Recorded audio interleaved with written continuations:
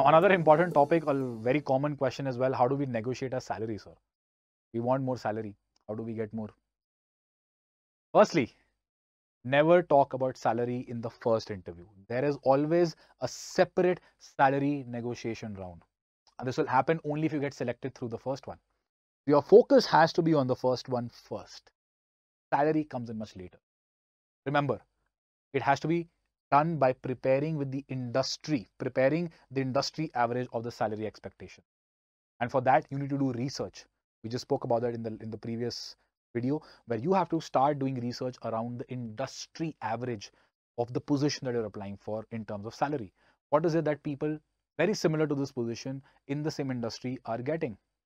It's very important to know that you have to keep a 20% margin, not more than that. If it's 1 lakh, keep a 1,20,000 as margin. You can quote it at 1,20,000 because that is still comfortable for the recruiter.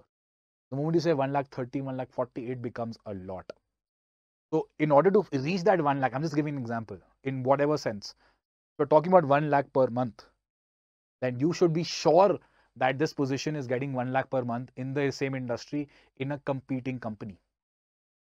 Only then will your 1 lakh stand true. You can't just say something that you genuinely want. It depends on something that is being offered by the industry.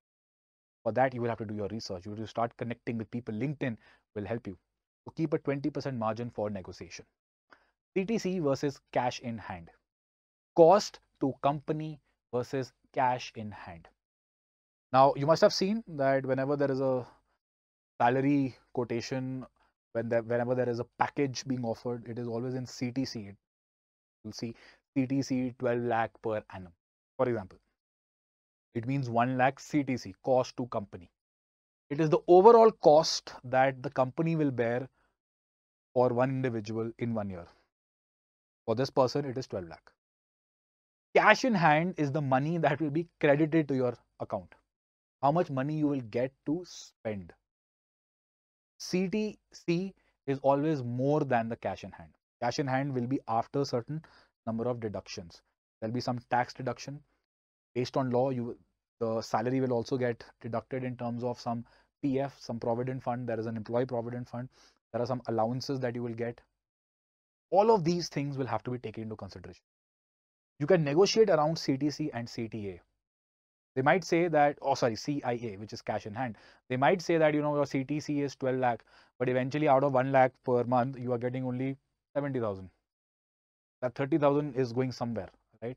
So in case you think that you need more to spend, you can then negotiate around the cash in hand. The package remains the same, but you are getting 70. How about you now get 85, but the CTC remains the same? So your expenditure can increase.